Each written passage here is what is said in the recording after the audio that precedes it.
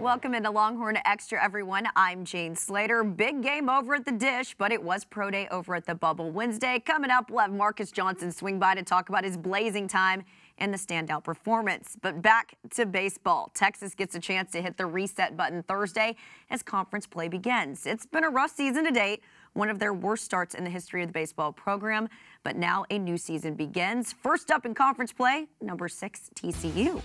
Well, Big Monday saw a monster effort from the Horns as they were 3 points away from upsetting the third-ranked Oklahoma Sooners. In fact, Texas led the team for 34 minutes and 57 seconds while holding OU to a season-low 63 points on 40% field goal shooting. So if you think Texas is dwelling on the missed opportunity, you'd be wrong. Instead, Shaka Smart is accentuating the positives. Texas would love to win a Big 12 championship in their first year under Shaka. Where's this team going to have to improve if they want that sort of hardware to bring home? What's the mood over there this morning?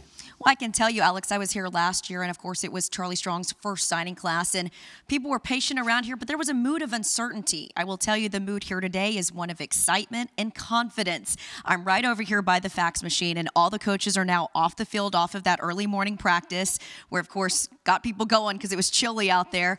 They're all huddled up in the hallway waiting for those first faxes to come in with those LOIs. I did see the one guy that was really hovering around that fax machine was Brick Haley. Of course, he's looking for those defensive tackles this year. Now, they're still using the fax. They tried to, last year, allow those to come in via email, but the NCAA didn't like the way those signatures were coming in, so back to the old reliable fax machine. Now, if they send in those faxes at 6:59, they are null and void. They aren't able to process them until 7:01. So as soon as we get that information, we'll let you know. We've got a big board behind us. They're bringing in the names. They're going to put them back up there, and when you hear this sound, there'll be a sound coming up. It'll let you know that we've got a signing day alert, and the guys will immediately get it down to me. I'll be able to tell you who the guys are coming in, and that'll allow them to break it down. Now, I did ask the coaching staff, what did Tuesday look like for you guys ahead of this one? They said, you know what? We went down the list of every single guy, guys that we knew that had committed early on and guys that we knew were on the fence. We wanted to make sure that they were confident about their decision. Their parents knew how to fill out the paperwork and how to work out the fax machine. Wanted to make sure that there were no hiccups. Bailey, you're going to be standing by throughout the day on social media, seeing what people are buzzing about Texas. What do you got for us?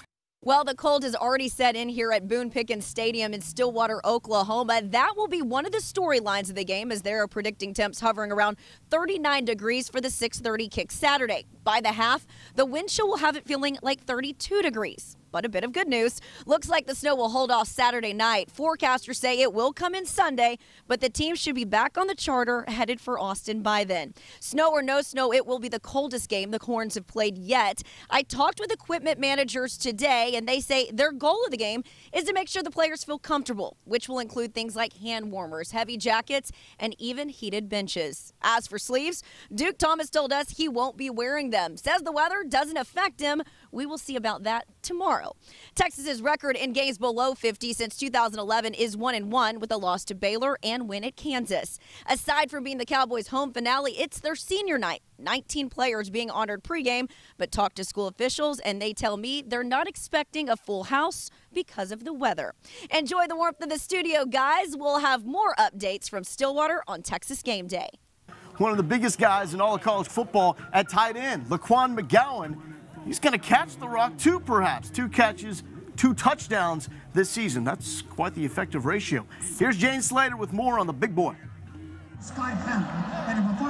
Hey, Lowell, one football, it's not every day that you see a 400-pound guy haul in a touchdown.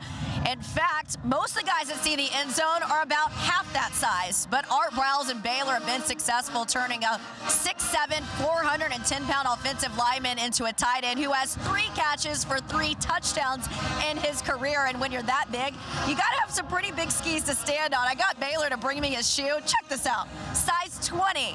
The closest size at Texas is Tristan Nicholson at a size 18. You know, I asked offensive lineman Taylor Doyle and tight end Alex De La Torre about that transition, and both of them said they were at all. They quite simply don't know how he did it, but he has, and the experiment has proved fairly successful. When we come back on Texas Game Day, we're going to talk about another experiment, Chris Warren III against Texas Tech, and what he said after the game. Stay with us. You know who would be even better than all of us? The guy that Jane Slater is with right now. The big guy. All right, all right. I got Matthew McConaughey here. You know, this is good ahead of conference play that we've got you on the sidelines. You're a guy that's full of energy. What do you think about the energy surrounding this team right now? Well, the way we finished last game, I know it's been a good week of practice. Big confidence booster. You know, not just the game, but mainly that fourth quarter last week against Cal. Confidence means so much, man, for these young men 18 to 22 years old. I think the defense will step up a little bit more because they know the offense is going to have a better chance of moving the ball. And we'll get out there and see, man. I mean, we got our first conference game here, Oklahoma State. They're at home. They're in our house. Hopefully the crowd will remind them and let them know they're in our house tonight. And take the pride and go to victory. I think it's going to be a damn good game, but I look for us to win tonight. That one's yours. That one's yours. Oh, God. All right, guys, I'm giving each one of you 1 minute for this, all right? All right. So let me know when both of y'all are ready for it. All right. Not yet. Come on, Casey. Not yet. I got to start the clock. What are we doing here? You guys ready? Let's roll. All right, start the clock. 1 minute.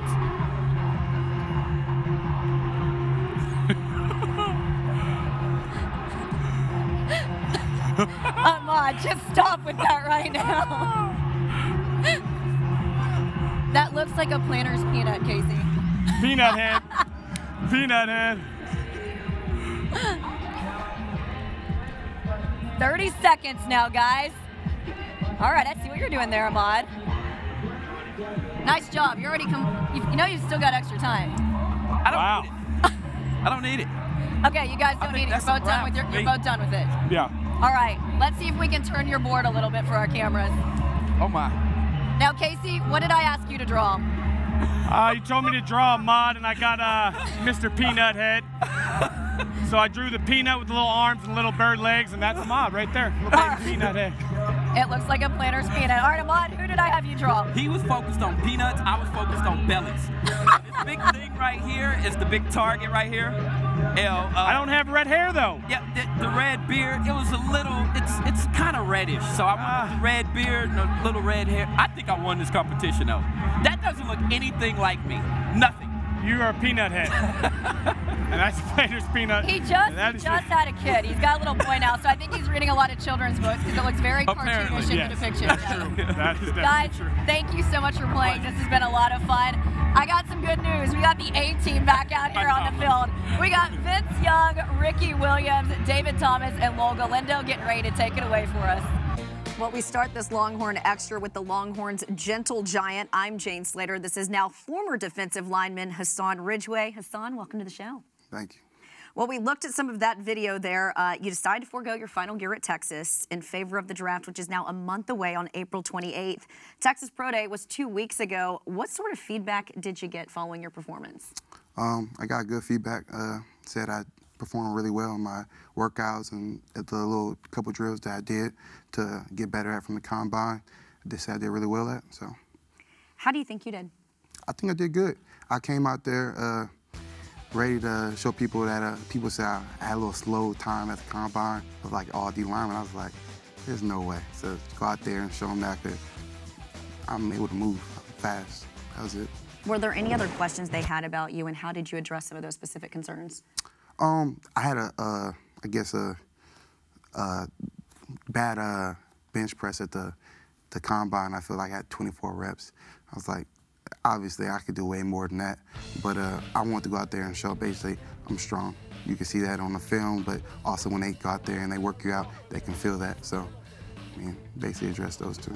How does the NFL Combine differ from Pro Day? Do you feel a little bit more comfortable at home in front of your teammates and former teammates? Oh, it's completely different when you got, like I say, I was working out with Tank and Shiro, and you got Duke, the Jay. I mean, everybody, when you have your teammates like that right there with you, it's a whole lot different than at the Combine. I mean, it's a different kind of feel. What is the feel like at the Combine? Best word I could probably describe it is stressful. All right, well, not part of the Combine, the Smart Car Squeeze. Can you tell me what's the story behind this? Oh, my God.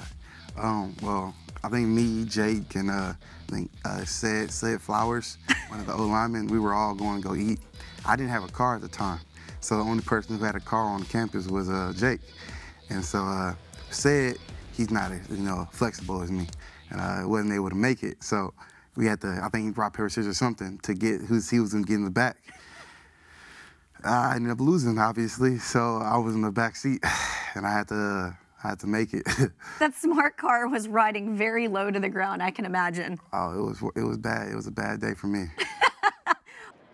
This might be a little weird. Sometimes I just put it on and look in the mirror and just appreciate it, you know. I feel like I didn't appreciate a lot of things back in 2012. Heading into the 2012 Olympics in London, Marquise Goodwin was considered one of the favorites in the long jump.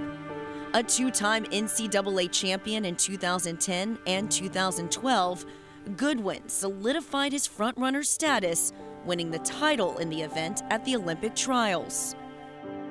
In 2012 at London, I want to say he hit the auto mark on his first jump, which advances you to the next day's final. And there are 12 athletes, and they go down to the final 8. Whole life preparing for that one moment, you know, and you know, there's so much energy, so much thought, so much work goes into it. He knew that he didn't make the final 3 jumps. I mean, he literally fell to his elbows and his knees and wouldn't get up. You know, he was just crushed. That was his dream. I was on the ground crying. I saw myself time after time as a little kid, you know, being on that podium, being in that position. And, you know, when I finally got the opportunity to make the Olympic team and to go on and try to win a gold medal and then accomplish it, it was terrible. After the disappointment in London, Goodwin returned his focus to football, playing his senior year at Texas before getting drafted by the Buffalo Bills.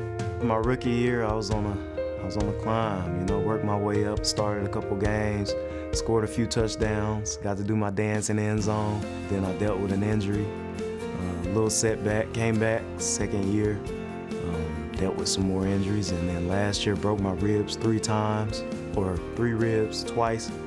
Despite his nagging injuries, Goodwin says he remained committed to football. But with Rio approaching, he says he felt the tug of the track. On June 25, 2015, Goodwin competed for the first time in 3 years at Nationals in the long jump.